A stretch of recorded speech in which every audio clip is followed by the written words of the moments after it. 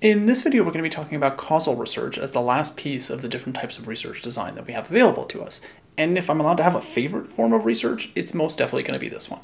Causal research is what allows us to make causal claims, like a change in something caused an outcome to occur. And in marketing context, that might be like I ran an advertisement and it increased sales, or I changed my price and it changed how sales played out.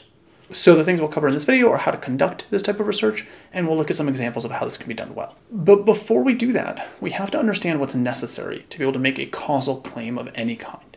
And there's three main components. The first is correlation.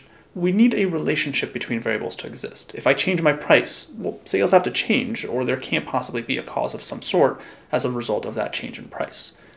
Second, I need what's called time order. Now, this is the least interesting of the two, but basically the thing I do has to temporally precede the outcome of what occurs.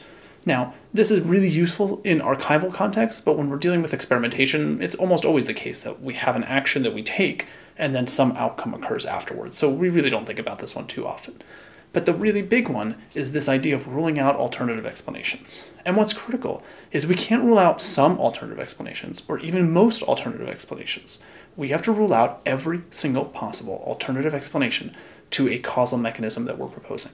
And there's really only one way to do that, and that is with an experiment. But before we jump into that, I think it's worth spending a minute on correlation does not equal causation. This is something you've all heard before, and a pretty good quote that I like to reference for this one is that the invalid assumption that correlation implies cause is probably among the 2 or 3 most serious and common errors of human reasoning. The failure to understand that correlation doesn't equal causation is the root of myriad problems we have in interpreting data and interpreting statistics.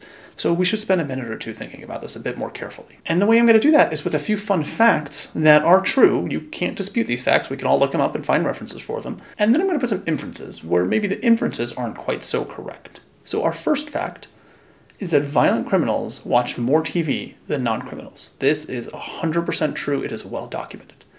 And the implication or the inference from that is that TV watching leads to or causes violent crime. And that inference maybe isn't correct. So think about why it might not be correct for just a moment. It's not that TV viewing caused violent crimes. It's that people who commit violent crimes just tend to watch more television. In other words, one is not causing the other. It could just be the opposite situation. And because it could be that, we cannot make that inference. We cannot make that causal claim. Another fact for you. Sleeping with shoes on is associated with waking up with a headache. Again, totally true. And the inference maybe one could draw from that is that sleeping with shoes causes headaches. But I hope you see that it doesn't have to be the case. In fact, we might have something that's called a third variable explanation here, which is that people who are intoxicated, who have had a lot to drink, perhaps forget to take their shoes off and also wake up with headaches. In other words, there's something else going on that explains this relationship much better than the causal mechanism proposed by that inference. And finally, the taller you are, the smarter you are. And I know that's a little unfortunate for those of you who are a little bit shorter watching this video, but the inference there is that height causes intelligence. But again, much like with the previous example, there's a third variable that much better explains this. Age causes intelligence. It turns out children are short and not very smart. And as they get older, they get taller and they get smarter. In other words, there's other things that better explain that relationship than a causal claim of height causing intelligence. The point of all this is that in all of these examples, and in countless other ones, there are other things that better explain the causal relationship, and we can't rule those things out, meaning we cannot make that causal claim. Now, there's this wonderful website that I'll provide a link to that looks at these correlations that exist that are super strong, and they're really funny. So, for example, here's one that correlates the per capita cheese consumption with the number of people who died by becoming entangled in their bed sheets. That correlation is 0.94. That's insanely high. But I think we can all agree that those two are not causally connected. That's just what we call a spurious correlation. We see this everywhere. Just one more example for you. The correlation between the letters in winning words in the Scripps National Spelling Bee and the number of people killed by venomous spiders is 0.81. That's super high. Both of these are ridiculous. But if we think that just because things are associated, they're necessarily causally related, that's a mistaken judgment. The only way we can actually make a causal claim is with an experiment, and I'll show you what that is in just a moment, but first let me give you an actual marketing context where we might want to actually look at this more carefully. So back in 2006, Subaru decided to offer a cash promotion as a way to attract customers. The promotions team at Subaru decided to put $2,000 in cash back on new cars as their main offer. And their goal was a 20% increase in sales due to this promotion. So what we might want to ask is if the promotion worked. Well, here are the data for January and February of that year, and you can see a substantial increase in sales. This is in New England, and that was actually a 33% increase in total sales. So did the promotion work? I hope you see that we don't know. This is an example of a correlation. Something changed, that would be the promotion, and something else changed, that would be the number of sales. But do we know that those two were causally linked? No, we don't. We can try and answer this question by looking at, let's say, the New York sales for this time period to see if that increase in sales happened there as well, where a promotion was not running. And that would be a pretty reasonable thing to do. And if we do that, we see that the sales increase was about 24% in New York during the same time period. But that still leaves us with about 9 percentage point difference. So is that 9% attributed to the promotion? Again, I hope you see that we just don't know. Anything else could have been going on. And in fact, exactly during this time period, there was a major snowstorm in the Northeast. And Subaru is a car brand that's associated with being a superior car in adverse weather. And it's no surprise that sales went up in response to a snowstorm. Now, is the snowstorm what caused it? I don't know.